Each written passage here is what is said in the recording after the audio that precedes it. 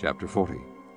The word that came to Jeremiah from the Lord, after that Nebuzaradan the captain of the guard had let him go from Ramah, when he had taken him being bound in chains among all that were carried away captive of Jerusalem and Judah, which were carried away captive unto Babylon. And the captain of the guard took Jeremiah, and said unto him, The Lord thy God hath pronounced this evil upon this place. Now the Lord hath brought it, and done according as he hath said, because ye have sinned against the Lord, and have not obeyed his voice. Therefore this thing is come upon you. And now, behold, I loose thee this day from the chains which were upon thine hand. If it seem good unto thee to come with me into Babylon, come, and I will look well unto thee. But if it seem ill unto thee to come with me into Babylon, forbear. Behold, all the land is before thee. Whither it seemeth good and convenient for thee to go, thither go.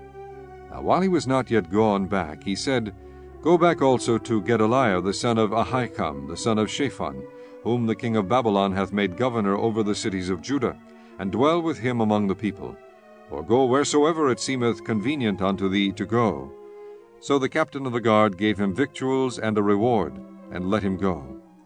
Then went Jeremiah unto Gedaliah the son of Ahikam to Mizpah, and dwelt with him among the people that were left in the land. Now when all the captains of the forces which were in the fields, even they and their men, heard that the king of Babylon had made Gedaliah the son of Ahikam governor in the land, and had committed unto him men and women and children, and of the poor of the land, of them they were not carried away captive to Babylon, then they came to Gedaliah to Mizpah, even Ishmael the son of Nethaniah, and Johanan, and Jonathan the sons of Kareah, and Seraiah the son of Tanhumeth, and the sons of Ephi the Netophathite, and Jezaniah the son of Maachathite, they and their men. And Gedaliah the son of Ahikam the son of Shaphan sware unto them and to their men, saying, Fear not to serve the Chaldeans. Dwell in the land, and serve the king of Babylon, and it shall be well with you. As for me, behold, I will dwell at Mizpah to serve the Chaldeans, which will come unto us. But ye gather ye wine, and summer fruits, and oil, and put them in your vessels, and dwell in your cities that ye have taken.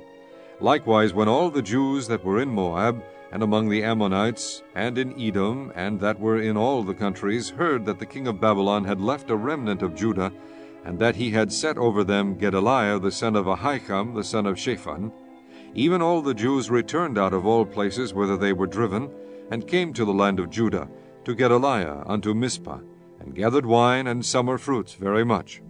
Moreover, Johanan the son of Kareah, and all the captains of the forces that were in the fields, came to Gedaliah to Mizpah, and said unto him, Dost thou certainly know that Baalis, the king of the Ammonites, hath sent Ishmael the son of Nethaniah to slay thee? But Gedaliah the son of Ahikam believed them not. Then Johanan the son of Kareah spake to Gedaliah in Mizpah secretly, saying, Let me go, I pray thee, and I will slay Ishmael the son of Nethaniah, and no man shall know it. Wherefore should he slay thee, that all the Jews which are gathered unto thee should be scattered, and the remnant in Judah perish?